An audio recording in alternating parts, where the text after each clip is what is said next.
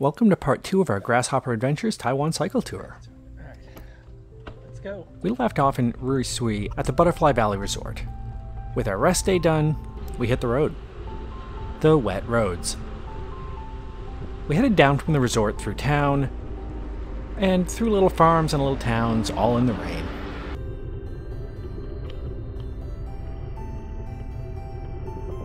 Oh, there's no way around it. It's properly raining now. Not hard, but it's going to be a wet day.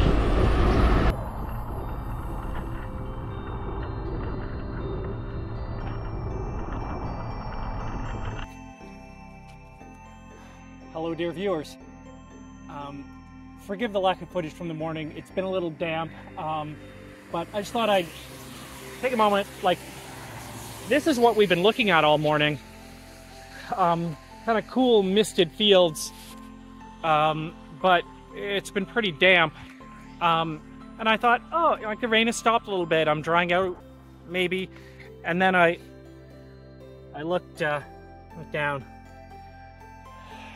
Cat's about the same. We're dirty. So we're a little crunchy, but it's, though damp, still nice views. So yeah, adversity aside, I think we're doing pretty good. We're, how far did you say in? 30 10. So yeah, we're about 30 kilometers in. Let's round it up to half the ride. Next stop is lunch. Back on the road.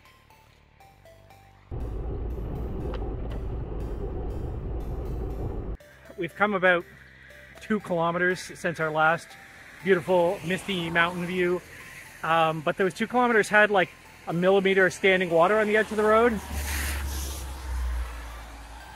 So this is where we're at now. Hopefully the hotel has a hose, because bikes are in a similar state.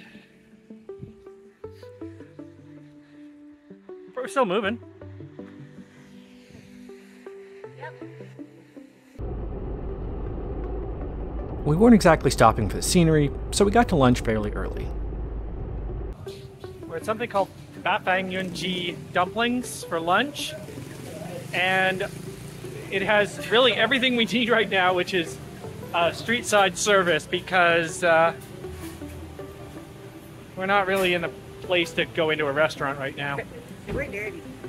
But we can stand here and eat. We're quite dirty. What color do you think my socks are? Gray? Black? Nope. They're white. We knew our next hotel was a little remote, so after stopping for snacks in town, we got back on the road. As I sit here at this red light, here's the problem. We don't have that many kilometers left in the day, but on an elevation map of the ride, here's where we are. And here's what's ahead of us. So, see you on the hill. But before we got to the climb, we encountered a little more adversity. So we have had our first casualty, which is my rear wheel. I got a flat tire.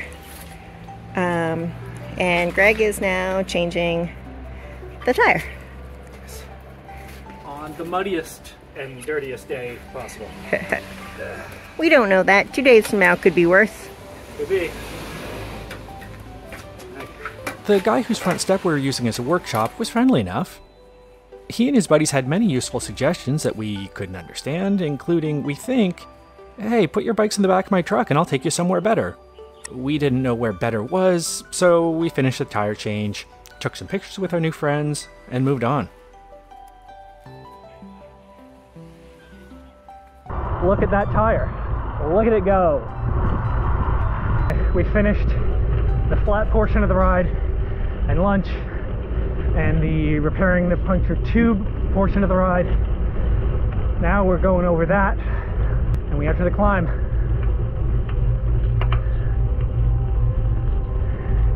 In retrospect, we'd really built this climb up too much in our heads. In the end, it was maybe 3/4 of Burnaby Mountain, a ride that we would do on a normal Saturday at home. This is definitely one of those moments where I have to remind myself to look, because it's really pretty, but also it's up there. We're not actually crossing that peak. There's a tunnel.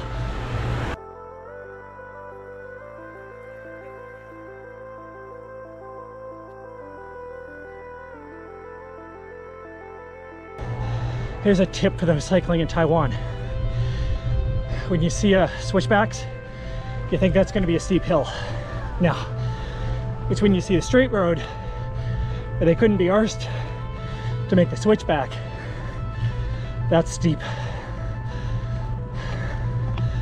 Eventually, we made it to the tunnel, which marked the peak of the climb, and was the only dry road we'd see all day. Of course, the descent was a lot quicker, even though we were being cautious on the wet roads.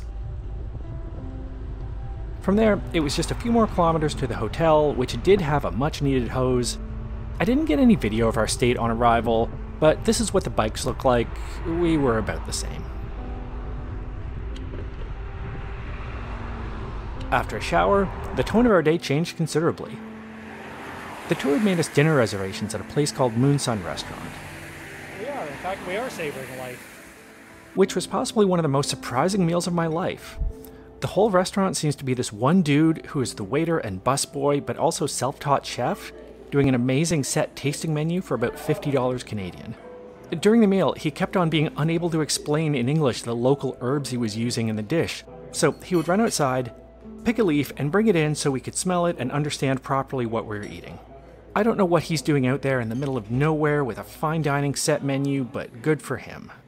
If you happen to be on the east coast of Taiwan, stop by Moon Sun Restaurant.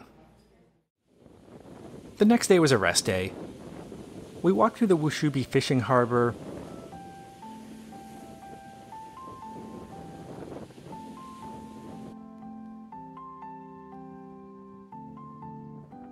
had a second coffee at a cafe with the best view ever.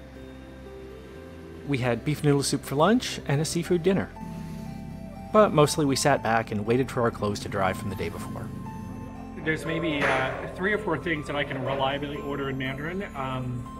Beef noodle soup is among them, coffee, and beer. This is the vocabulary that I have retained from my Mandarin course in 2012 and my time in China in 2013. Beef noodle, coffee, beer. And large and small. And all of those have happened today, so coming in clutch. Day 4 of 4. Last day on the bike. We've got a little bit of mud that survived the hosing off process. Kat's, well, let's just hope Kat doesn't need her medical card because it's full of mud and or dirt, depending how dry it's gotten. But we're ready to go. Taitung. Taitung. We headed south along Highway 11, which is pretty much the road along the coast. It was a holiday weekend, so as we got towards some of the tourist attractions, things got a little busy. Then... well, we've encountered further adversity. Cat's punctured the rear again. Well, second time's a charm. So I spent some more time on the side of the road changing a tube. At least it was dry this time, and back on the road. As it happened, we were almost at the cafe that's owned by Simon and Todd, the proprietors of Grasshopper Taiwan, which was our tour company. So we met Simon, our guide Kenji came by and gave Kat's tire a good look over, and we headed on again.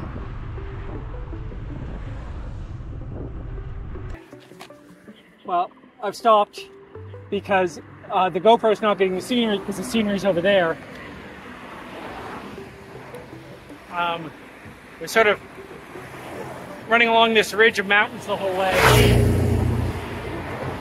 There is apparently an unusual amount of traffic out here today. It's a holiday, So over the engine noise, this is our view off to the side as we're mostly looking at traffic down the GoPro. So we'll see what you get in the video, but it's pretty from where we are.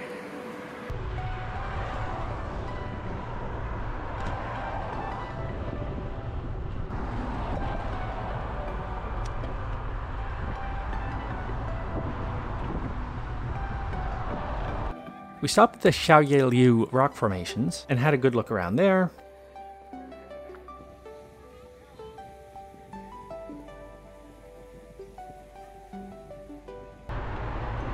As we came into Taitung, our cycling adventure started to come to a close. Kenji met us at the hotel as we arrived,